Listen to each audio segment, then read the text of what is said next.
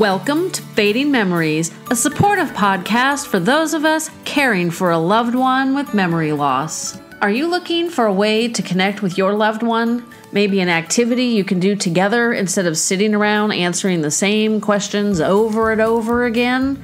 Have you checked out 2-Lap Books yet? If you haven't, you're missing out on something that I am certain you and your loved ones will thoroughly enjoy.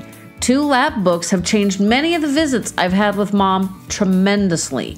These simple, read-aloud books were created specifically for memory-challenged adults. You see, people living with Alzheimer's eventually lose their ability to initiate conversation with others. Because of this, these uniquely adapted books, quote, give voice to these loved ones. By using the book's large, simple text and beautiful, colorful illustrations, we can initiate conversations. Most noteworthy, we can make meaningful connections with our loved ones and help stimulate their mind. Caregivers will enjoy sharing these books and creating purposeful, interactive activities for engaging people with memory deficits. Reading these books together could very likely bring out memories you can cherish together. There's a link in the show notes to the My Favorite Things page on my website. The page is linked to the Amazon pages of all my favorite books and products that have helped me with my mom over the years. Definitely check it out. I'm certain you'll find something that will help you like they helped me. That's why I created this page for you. And if you ever run across something that is beneficial to your life and helping you with your loved ones, please let me know. Hey listeners, you're going to love today's episode. You see, I'm always looking for experts and people who have experienced things on this Alzheimer's journey that I have not experienced. And today I bring to you the Psychology in Seattle podcast. And we talk about how to talk to kids about what's going on with grandma. You know, she's getting a little scary. She's asking me the same question. She's asked me what grade I'm in 5 times, and she's just not acting like grandma. And I'm concerned and confused. So we talk a little bit about that. We also talk about other emotions and things tied into caregiving and coping with a loved one who is forgetting us and losing their memories and everything that's goes along with being on this journey. So, again, this is a shared podcast with Psychology in Seattle. You might want to check them out. But let's dive in and listen to what Kirk's got to talk about. So, Jennifer, what did you want to talk about today? Well, a topic that I haven't dealt with personally would be how to tell younger children what's going on with grandma when grandma starts repeating things, forgetting what they've told her, that type of thing. My daughter is almost 27. My mom's been pretty much on this journey with Alzheimer's for about 18 years. So she was old enough as it started that she understood what was going on. I have a niece and nephew who are, my niece is almost 13 and my nephew is 9.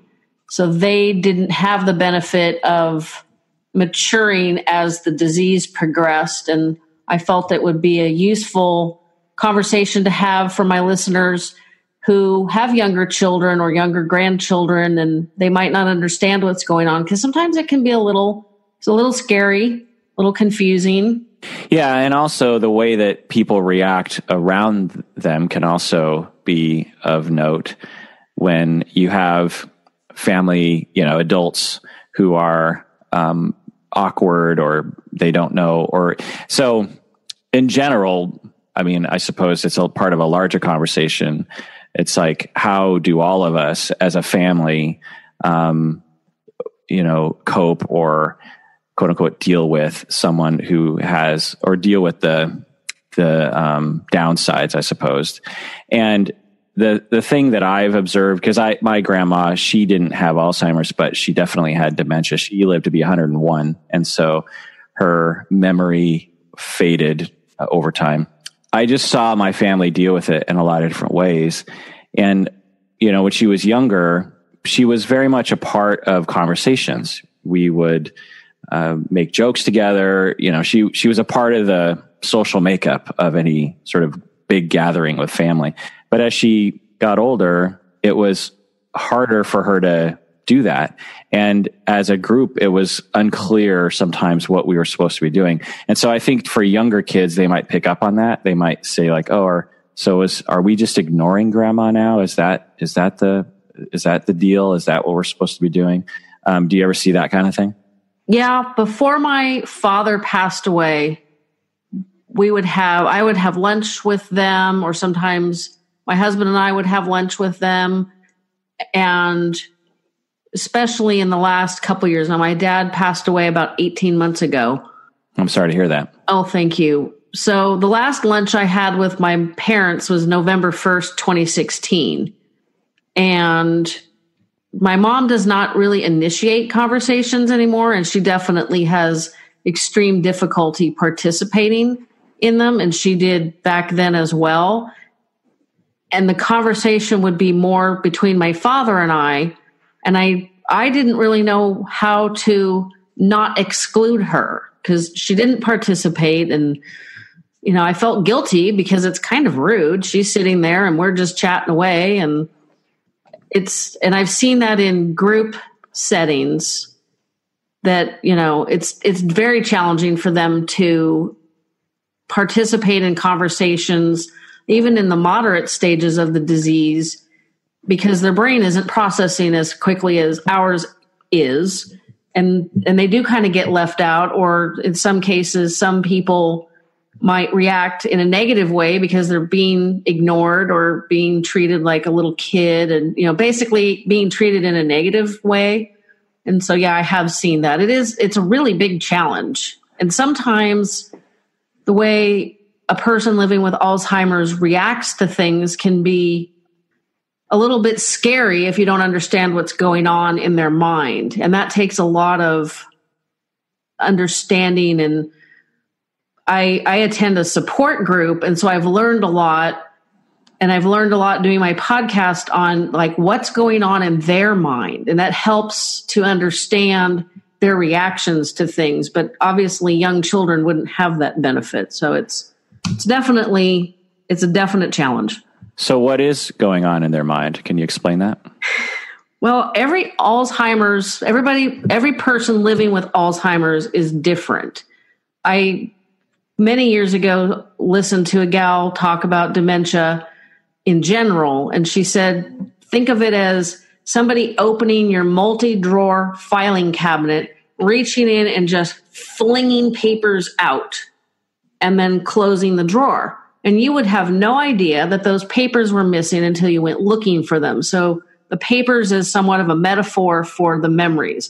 You don't realize that you don't remember things until you're trying to recall them and they don't happen.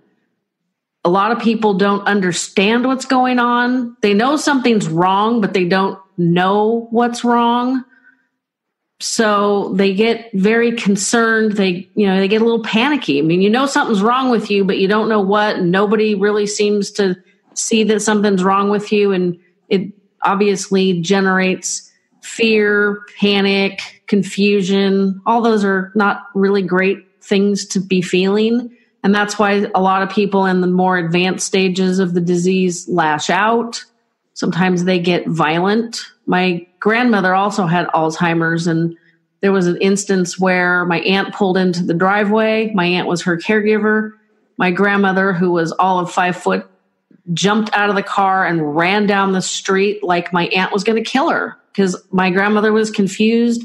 She had no idea what was going on, and she just knew she needed to get away from this scary situation, even though my aunt took wonderful care of her. My aunt would never have hurt her. So it was terrifying for my poor aunt because my grandmother was running towards traffic. Yeah, it's awful. Yeah, and like I said, everybody living with Alzheimer's is different because, as I'm sure you know, every human is different. The disease affects every human brain differently. So it's not as if, well, my mom reacted like this and your dad reacted like that and her grandmother reacted like that, and they're all the same. There are similarities, but there's as many differences as there are similarities, which makes the challenge of how to help your loved one, how to help how to go through this journey with them more difficult. Right. And what I don't know actually that much about it. I'm not an expert on it, but from personal experience, what I've found is that the goal with the individual who has the memory issues is to help figure out the formula of activities or interactions that they can enjoy or participate in. With my grandma, when she was in her last few years, a lot of that had to do with things that were very immediate, like interacting with her great grandkids, for example. She didn't have to remember who they were. She didn't have to speak for a long period of time, but she could smile at a toddler and play with a toddler, and she loved it, and we loved it with her, and we loved, the whole activity. And so I'm guessing my family, because my aunt took care of my grandma, figured out, there's certain things that she will respond to that doesn't involve her memory issues. Have you found that to be true? Definitely. Actually, the reason I started my podcast was in a desperate attempt to find ways to connect with my mom so that we had more meaningful visits other than her saying, "So what have you been up to?" every minute and a half to 2 minutes the entire time I was there. And none of the suggestions that are typical worked. And that was super frustrating because it made sense. Look at old family photos. And that was actually more painful than not because my sister and I are polar opposite personalities. We're also almost opposite in looks. I'm blonde and sunburned at the drop of a hat. She's brunette, olive skin, tans in 5 seconds. There's not a lot of similarities. And yet my mom could not remember that the blonde baby in the pictures was me. And I'm sitting right there with her. So that was definitely not the way I wanted to connect. And somewhat out of desperation, and after spending the winter with her at the memory community that she lives in, I just decided one day, I'm like, I got to get the heck out of here. So I took her for a drive up to a regional park that's super close to where she's at. We looked at the trees and the sky. It was February, so it was cold. And she enjoyed that so much that I'm like, okay, as soon as it's warm, we're coming back. And we've done that a few times. I did take her and a friend of hers who also lives in the memory community to our city park that has a splash zone for kids to play in. And it was before school started. It was in July. It was hotter than Hades. And the two ladies enjoyed it so much. They're both moms. They're both grandmothers. I was afraid I was never going to get them out of the park. Right. It was like 105 degrees. It was like, ladies, I'm melting here. I'm about to ready to go play in the splash zone with the kids. So they both, and my mom especially, love to do anything where they can just sit around and watch young kids. So I do that with her a lot. Right. So if families know how to trial and error that, and I'm guessing it's not that hard to figure out, right? I mean, there's pretty easy things to experiment with, like what you experimented with, what my family experimented with. Actually, with my grandma, old pictures did help her. Maybe not of babies, but because, if you're 101 years old, most of your family members have been adults during their life. And so I actually made her one of those like online photo books that you can make, and made a page for every person. And I showed pictures of them through their life, so, her son, Ron, I would have him as a baby and then him as a teen, then him as through the years. And so, and I gave it to her thinking, it was a good, birthday present a number of years ago, or just a random birthday present, really. I didn't think that because I like to make photo books. And so so they're like, oh, great. And then I'm guessing they never look at it. It was just fun for me to make. But my grandma looked at this photo book every morning. She got up every morning and would look at this book. And I think it helped her to recognize people and to sort of make sure it kept people in her mind. And so every year I would make her another photo book as sort of, then I, made one about her life and people she knew before my time. And, but yeah, so just trial and error and trying to figure that out, is the key. Cause I find that people want to connect with their, grandparents who have, or anyone who has memory issues. But if they aren't given the tools or they don't know how, then, by default, I think a lot of people just sort of back away because they're feeling really awkward about it. And it's difficult. My mom doesn't remember what our specific relationship is. She thinks I'm her really good friend. Her friend thinks I'm her cousin. And that's difficult to deal with. I'm lucky because it kind of happened gradually. It wasn't like all of a sudden she forgot me. And that's kind of interesting to me. So I'm kind of grateful for that. And I don't know, I took her wedding album one day with me and we looked through that and she recognized herself and my dad and the parents, but not really anybody else, including her siblings. And I thought that was somewhat interesting. And that's kind of where I started with I can't go visit her every week and have the same conversation and not feel frustrated because she doesn't remember I'm there. If I leave and use the ladies' room and come back 2 or 3 minutes later, it's as if I had just shown up. So it's really easy to justify short visits. I got a lot of work to do this week. Maybe I'll skip it, but I don't feel like that's appropriate. So I was desperately looking for ways to connect. And I thought, well, she likes to look at the sky. She likes to look at the trees. And that's what led me to taking her to the park where the kids were. And now I'm searching out ways to do that even more. So it was definitely trial and error. And you have to be committed to doing that because it's a challenge. It's frustrating. And I use the term dealing with someone, especially a parent. It's like death by 1,000 cuts. She doesn't remember I'm her daughter.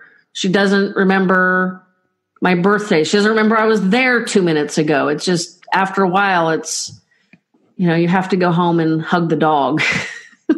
Yeah. How is it for you? How does it feel? It's challenging. And I find if I'm tired or stressed, because right now life is bonkers busy, and I'm finding that my patience with her is not where it should be. And getting frustrated with somebody with memory loss is a recipe for having a very unpleasant afternoon. My mom doesn't get violent or ugly, even though she was always a really stubborn personality. So I'm lucky there. We haven't dealt with that yet. It could still come. But I find it's very difficult to be with her where she's at in her reality. If my brain is, okay, I got to go home and take care of the dogs and do the dinner. And my brain is spinning with all the things I need to do. And it's very difficult to slow down to her. I don't want to say level because that sounds negative, but to be in her reality is to be in a very slow, quiet place. Just sitting and staring at the tree or the sky or the children. I can do that for about 20, 30 minutes. And then I'm like, man, I should have brought my laptop with me. Maybe it's a good thing for you to slow down. Yeah. And normally when I don't feel under a lot of pressure, it's easier to just spend an hour and a half, 2 hours in her reality. But when I feel like if I'm not doing these 3 things right now, I need to be doing these 5 things over here right now. And that's what's been going on for the last month or so in my life. It makes it very difficult to be able to just take a deep breath and say, it's okay to spend an hour and a half staring at the nature and the trees. And she's not super communicative at this point. She does still talk, Many Alzheimer's patients end up nonverbal at the end. She's not there yet, but she doesn't really initiate conversations because I don't think she remembers that we've been sitting quietly for 10 minutes. Yeah. So for a lot of people that I've worked with, and I suppose for myself, a dominant experience is one of grief. Mm-hmm. The death by 1,000 cuts, as you're saying, it's like when someone dies, then, they're here 1 minute and they're gone the next, and it's horrible. And the grief can be tremendous. And when someone slowly loses their memory and even their personality to some extent, it's just a very slow loss. And so even though for some people it's like, well, yeah, my mom is still alive, but I feel like a few years ago I lost her, but I didn't know I lost her. But now I've definitely lost what we used to have, and how's that experience for you?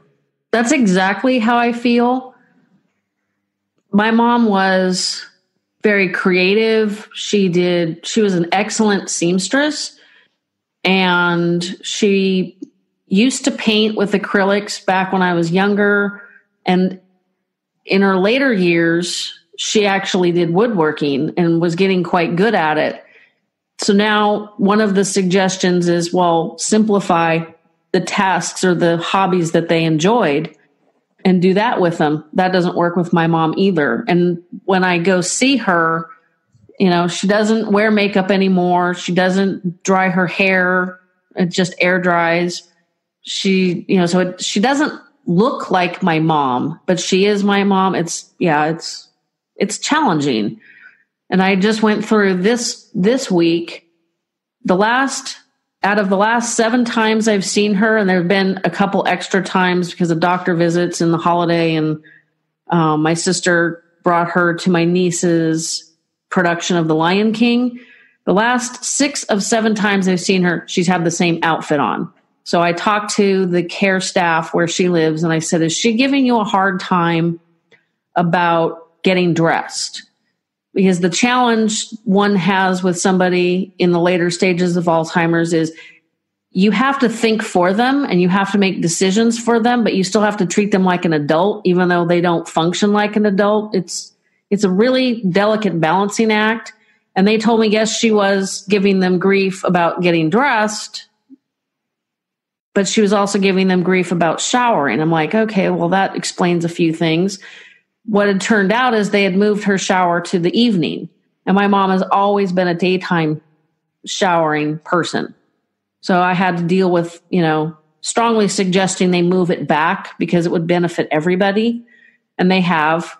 So it's just interesting that you have to make those decisions for them, and you have to ask these questions. And, eventually, they end up incontinent, so they end up in diapers. And it's like, you're going backwards in your life. They're going backwards in their life. They end up becoming like your child and your baby, and it's not fun. Yeah. Is it hard to have, I'm guessing that prior to her losing her memory, that, you had a relationship with her, you were close with her. Was it hard to lose? Was it hard to lose that part of your relationship, or do you still feel like you have that? No, it's definitely been a gradual loss. Like I said, she doesn't remember what our relationship is. She does know that I'm an important person in her life, which I use that as kind of a little bit of solace. Okay, she doesn't remember that I'm the oldest of the 2 kids she had, but she knows that I'm important and I'm special, and that's okay. It's almost semantics. She started having memory loss about the time her mom was having significant memory loss. And she was very good at hiding it. But we had a business together, and it became very obvious to me that I had to make sure that I knew what she was telling clients and and I knew what they wanted done with their orders. I don't know if I mentioned that I'm actually a professional photographer as well. And we had a photo studio and a film until about 2003. We had a film process, 1 hour photo lab.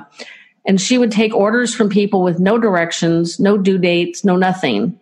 And then forget what she told them that she would do or they asked her to do. So I got to the point where I was hovering. I'd hear her talking to clients, so I'd come out and join in, so to speak, and then say, oh, what are we going to do for Kirk today? And just casually insert myself into the conversation so that I had a clue.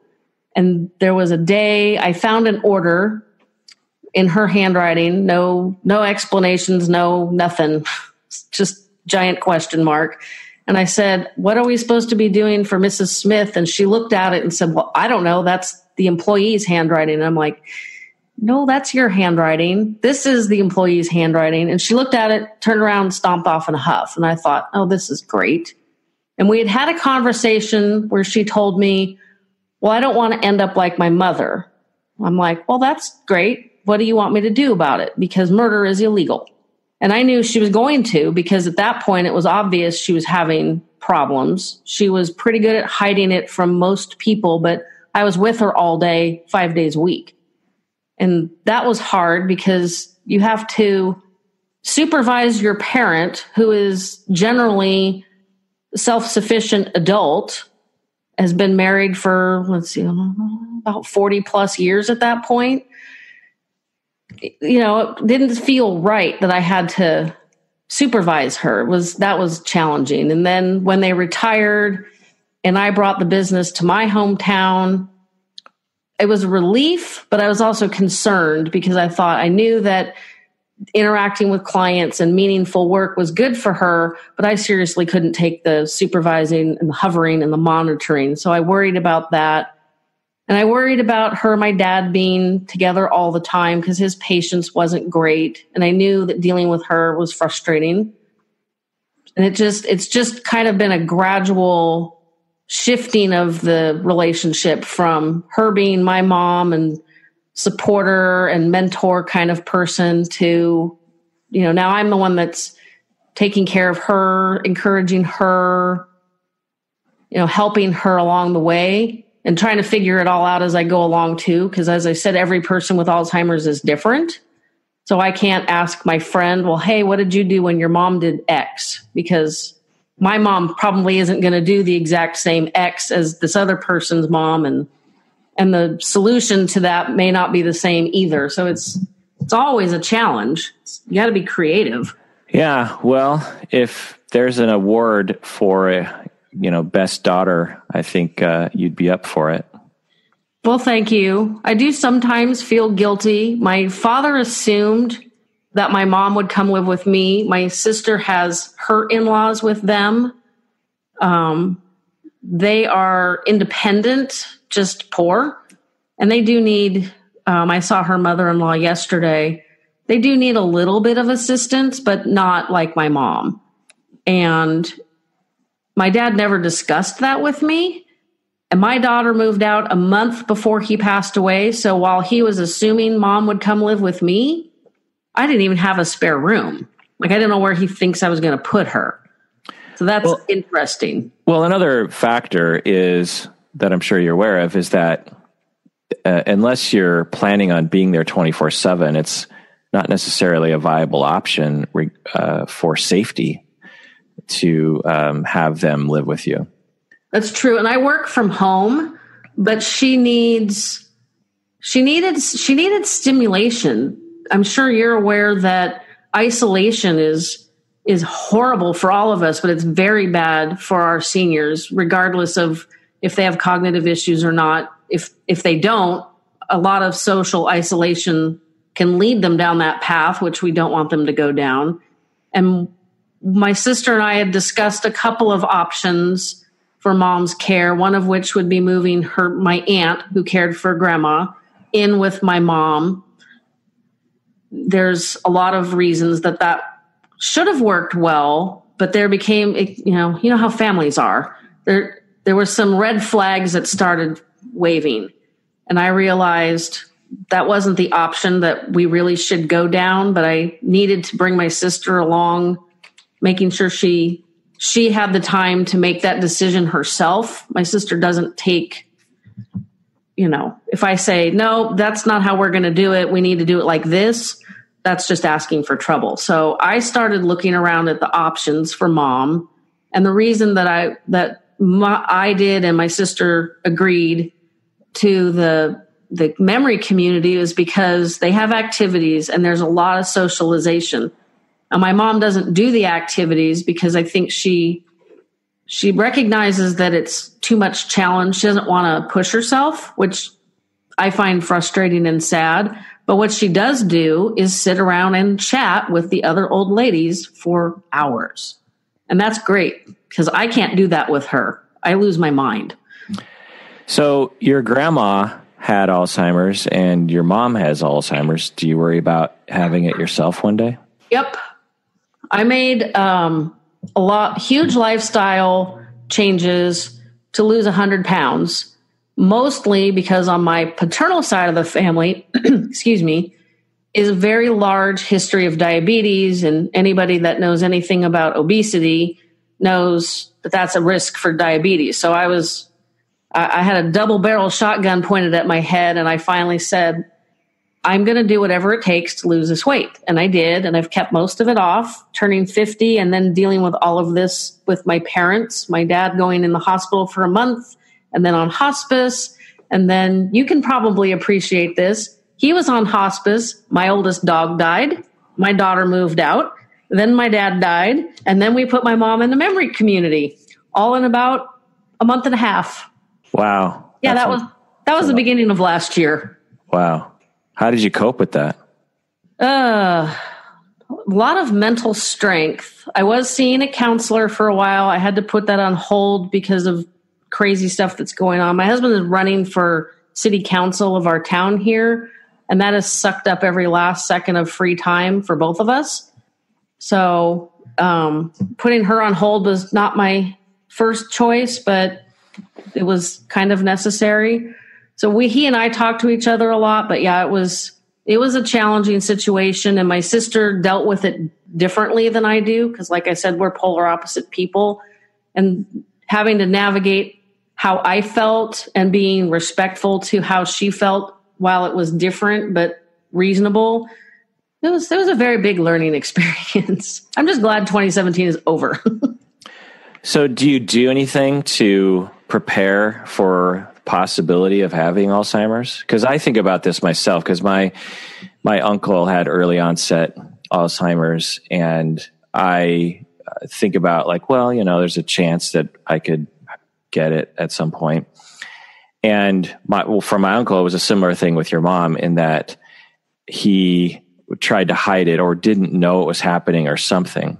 And he ended up getting fired from he was an architect and a very successful one for many years. And for a couple of years, things started going downhill for him at work. And then he ended up getting fired, and that was really hard for him. I'm sure. And for me, I sort of accept, or at least I think I accept the inevitable growing old process and dying and possibly losing function of some things, including my mind. And I don't want, it'll be horrible, to go down that road, but I also don't want to make it horrible for people around me. And so I have resolved that if I ever do discover significant issues along those lines, I'm going to immediately make a plan with everyone around me. But after hearing different stories, I wonder if I'll forget that I had a plan to begin with, or I'll be so in the moment and proud that I won't be able to initiate it or something, because it'll just be like, well, I got a few more years left in me or something. I don't know. And I don't know, do you have any preparations like that? I'm working on it. To back up half a step, there is a lot of research and evidence that says lifestyle choices, they don't necessarily predict, but obviously being sedentary, being overweight, poor nutrition, maybe being somewhat antisocial, those are all bad things. So we need to move our bodies to, and challenge ourselves physically, because that helps grow new brain cells and it makes them stronger. Because a lot of people think, well, I'll be 52 in November. A lot of people think, well, I'm too old to learn new things. Well, that's baloney. I've learned so much starting my podcast this year that I should have a PhD at this point. And then nutrition is also, it's the same thing they always tell us, diet and exercise, but there's also dynamic learning. And that's any kind of learning where you actually have to think, learning a new language, learning new dance steps, learning how to be a social media manager to promote a brand new podcast, and that now a city council campaign, and anything that takes concentration. I had a friend that said, yeah, I do crossword puzzles every day because, I don't want to get dementia. And I said, well, I hate to break it to you, but my mom did crossword puzzles too. And she just laughed and looked at me like, oh, what else can I do? And so I've learned a lot about preventing it, because my paternal grandmother, I don't know if I mentioned this to you, she's 100.5 today, and she's totally fine. Her mind is fine. She's physically fine. She is mostly blind from glaucoma. So she really shouldn't be living on her own, but you don't tell people that are 100 anything they don't want to hear. So, and my grandmother lived to 91. So I tell people I'm at the beginning of stage 2.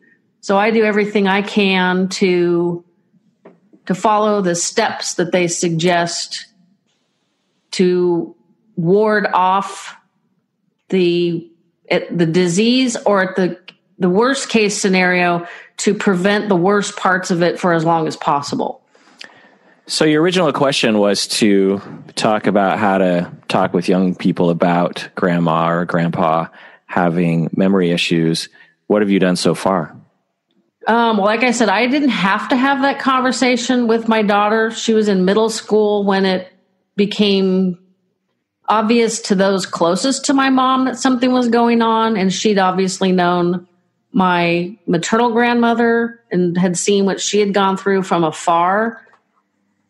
And so I didn't have to explain like, well, we saw grandma last Christmas and she was fine. And this Christmas she's asking you, what grade are you in again? And how old are you again? And so I have never had to go through that personally. And that's why I reached out to you to see if you had suggestions for people who, their loved one might not be close, or they might not see them regularly.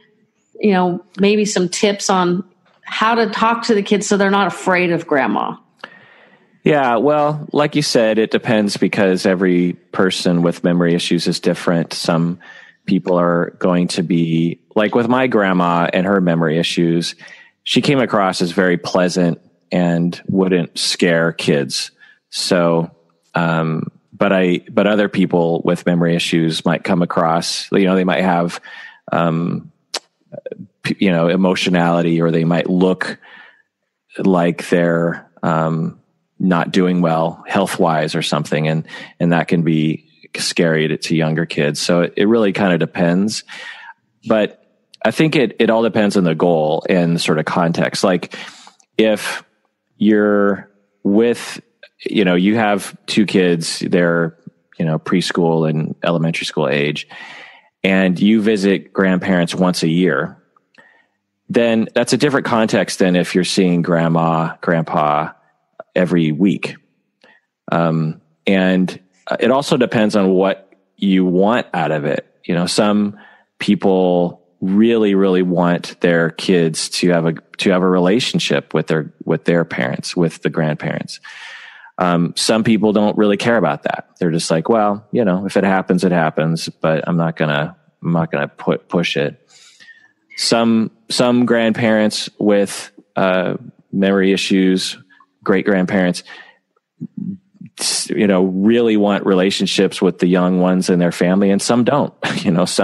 Some older people are just like, yeah, I've been a parent already. I'm cool. I don't need to interact with the little ones. I'm fine.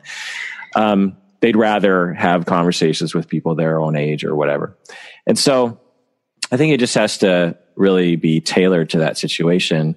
But in general, yeah, I mean, you're talking to your kids and just helping them understand what's going on so that if anything happens, they're not confused by it, right? Like you just tell the kids, so grandpa has a condition that a lot of older people have, some older people have, in which he has a really hard time remembering things. And that makes it hard for him to remember even who you are. And so, whereas, Uncle Danny remembers you from every time that he sees you, well, Grandpa George might not actually remember you. And so we just have to keep that in mind, that that's not because he doesn't love you. It's because he has a brain condition that makes it hard for him to remember. Just kind of going through that with the kids so that they're not hurt or confused by what ends up happening. The other thing is again, if your goal is to have them connect, then just engineering interactions for grandparents and children, great grandparents and children, that they don't have to think about very much. If your older relative likes to, throw the ball around or something, then you don't sort of wait for that to happen. You engineer it. You just, you get grandma, you get the kids, and you're like, let's go throw the ball outside. And you go outside and, you're sort of the ringleader, and you have to kind of monitor how things are going. And, that can be a wonderful way to have a relationship and to carry on those connections and those traditions through the generations. But it can be hard, like with your mom, if you had young kids, 5, 6 years old, it might be really hard to do that. If you did have a 7-year-old daughter now, what would you do, given the way your mom, her preferences and the way that she acts? In her current state, if my daughter was 7 instead of almost 27, and knowing what I've learned, which has been a huge benefit, I would encourage them to take walks and look at the trees and the nature, because that's what my mom likes to do. And maybe try to encourage the two of them to color. Although my mom has a very difficult time with the spatial relationships of what is inside the lines and what is outside the lines. And she gets confused, frustrated, and then stops. So I wouldn't necessarily suggest coloring that way. My mom and I have done puzzles with her friend, mostly, sorting the pieces by the straight edge, something that's simple, because there's a huge benefit when our seniors and the younger children connect. And that would be something that I would encourage. My mom and my daughter did a lot of baking together. So under the right circumstances, I might try to encourage that. And and that would definitely be easier if my mom was in more of a moderate stage, but she needs to be constantly reminded of, a couple of holidays ago, probably was 2015. She and my dad were over, and she kept saying, what can I do to help? What can I do to help? And, it's rude and wouldn't help by my saying, go sit over there in the corner. So I gave her a very simple, smash these candy canes up for the top of the cake. And I had to remind her multiple times. It would have been faster for me to do it, but I let her do it because it made her feel productive. And, I wasn't in a giant hurry to get that part done anyway. And that's the kind of thing I would do with her and my daughter if, as long as I could supervise, because if she was 7, they both need supervision. Mostly simplify what they enjoyed doing together when my mom was better. Yeah. Well, I'm just impressed and heartened by the level of love and commitment you have towards your family. And a lot of people, I think, justifiably don't know what to do and have a hard time with it. But you've really leaned into the situation over the years and really, bit by bit, done your best to, make your mom's life better and make your whole family's life better. That's, really commendable. Thank you. I don't want to lose her and regret, well, I wish I had tried harder. I wish I wasn't so busy with the campaign or the business or this or that. We don't die with an empty inbox. There's always things that we would like to do. And so my goal with my grandmother and my dad and my mom is just, I don't want to have regrets. I want to do the best job I can. And if I fall a little short, at least I tried. I didn't put her in a care facility and call it quits, because that just doesn't feel right. And there's days when I think, I have so many things to do. Maybe I'll just skip it this week. But I don't, because I don't know. I don't know why I don't. I haven't given myself permission to do that. Well, it's been an interesting conversation. Any final words, or would you like to say something about your husband's campaign? Maybe some listeners are in your district. Well, he's the most qualified candidate. There's one incumbent, quote unquote, running. Where? Duh. We are in Brentwood, California. That is in Northern California, not the Brentwood where O.J. Simpson lived. That's the other end of the state. We're basically the last suburb that could commute to San Francisco for work, although I would never do it because it's ugly. I work from home for a reason. There's a lot of reasons, but that's one of them. So what's his name? His name is John Fink. He's been a planning commissioner for almost 9 years, so he has a lot of experience and a lot of compassion, and he's got almost too much integrity. I always tell him, just ask forgiveness. You don't have to always ask for permission, but he never does that. So he's what our city needs, and so I'm helping, even though there are days I'd just rather not deal with Alzheimer's or politics. Go walk the dog and take pretty pictures is what I'd rather do, but it's important to him, so we're working on this again. He ran in 2016 and came in third, so hopefully this time will be it. Well, Jennifer, I think you definitely deserve a vacation. I hope that you get one. Me too. And I think if anyone I've talked to in recent weeks deserves a vacation, it's you. Thanks for joining me on the podcast, Jennifer. It's been great. Definitely. Thanks for sharing an episode with me. Well, that does it for that episode of Psychology in Seattle. Thanks for joining us out there. Please take care of yourself because you really deserve it. You really do. So what did you think of that conversation? Kind of went a few places I hadn't planned. We talked a little less about how to tell children what's going on with our family members whose memories are leaving. But I think it was really good, and I really, really enjoyed sharing a podcast episode with another podcaster. It was really cool. So I hope you got as much out of that as I planned, and I look forward to talking to all of you next week again. And stay tuned because I'm going to be bringing you a lot of really cool stuff in November. Have a great week. Definitely check out the show notes or even the webpage for each episode. I include a lot of additional useful information every week. And definitely check out the My Favorite Things page because I created that specifically so that you did not have to hunt down some of the best books and tools to utilize with your loved one. Now, stay tuned at the end of the episode because I've got something special coming up for you again. There's so much useful information out there and so much we need to know to take care of our parents and our own families.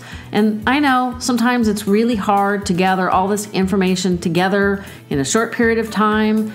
in a way you can access easily, and that's the whole point of this podcast. I share what I've learned taking care of my parents, and especially my mom, and all the researching of information I do for these podcast episodes. I hope you're finding them useful and hopefully a little entertaining as well. If you are, could you do me a favor? Can you go to Apple iTunes and leave a rating or even a quick review? This is how new people find my podcast, and I can't be a supportive podcast if people don't know about me. As always, I'll chat with you again next week. MBK Senior Communities is dedicated to being the preferred senior living provider in the markets they serve. They create warm, inviting living spaces in desirable locations. They offer a variety of services and programs to enrich the lives of residents and their families. And by getting to know their residents, their personal preferences, and their individual needs, MBK Senior Communities can better contribute to their well-being and provide care that's right for them. They are committed to enhancing independence and quality of life, serving others the way they prefer to be treated, and providing care that is delivered with integrity, dignity, and compassion. Currently serving the Western United States, but expanding. Why not contact your local community for a tour and see for yourself why most of their residents say they felt at home from their very first visit? You can get more information by visiting their website at mbkseniorliving.com or call 949-242-1400.